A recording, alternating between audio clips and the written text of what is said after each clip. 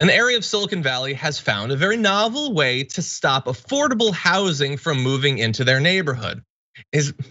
Our producer says, declare yourself Cougar Town, which is not literally what they're doing, but they are using mountain lions to defend their area from having more affordable housing. So last week, officials in Woodside, where 5,500 people live, announced that all of Woodside was exempt from a new state housing law that allows for duplex development on single family home lots. The reason? The entire town is habitat for potentially endangered mountain lions, which sounds like a Mad Libs answer. So let's see, it's a town near Stanford University in the heart of Silicon Valley. It has a median home value of $4.5 million. Those are human dollars, not Cougar dollars, just to be clear.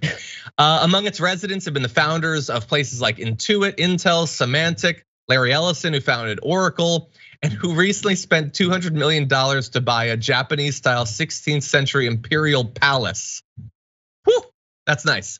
So what's this about? Well, SB 9 is a new California measure that makes it easier to build multi-unit housing in neighborhoods previously reserved for single family homes. So things like duplexes, ADUs, things like that. More dense housing, you can fit more people, it'll be a little bit less expensive.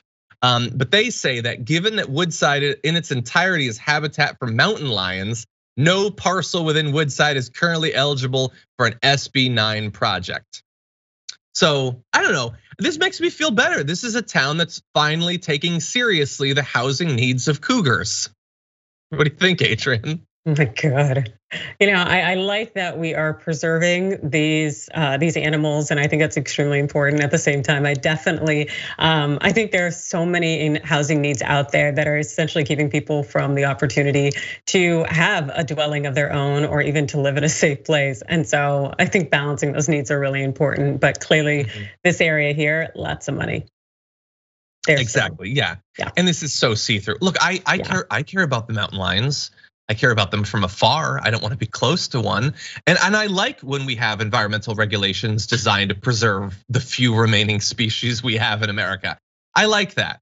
But this is not stopping them from building $200 million palatial Japanese manses. So why should it stop them from building a duplex?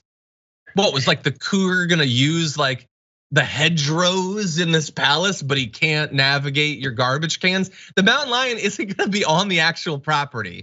It's just BS. Yeah. And so anyway, like, here's what the mayor said, Dick Brown. We love animals. Every house that's built is one more acre taken away from mountain lion's habitat. Where are they going to go? Pretty soon we'll have nothing but asphalt and no animals or birds. Give me a break. Animals are innocent. You're guilty. Yes. Yeah, they just don't want quote unquote poor people there. They want to keep out people of a certain income. And this is their way of doing it by not allowing them to have access to housing and using these animals as pawns.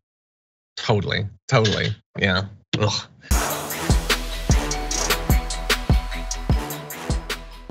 For more political news breakdowns, interviews, stories of activism, and me trying my hardest to care about the occasional big celebrity news story, subscribe to our YouTube channel at youtube.com/thedamagereport. And you can ring the bell wherever it is so you don't miss anything.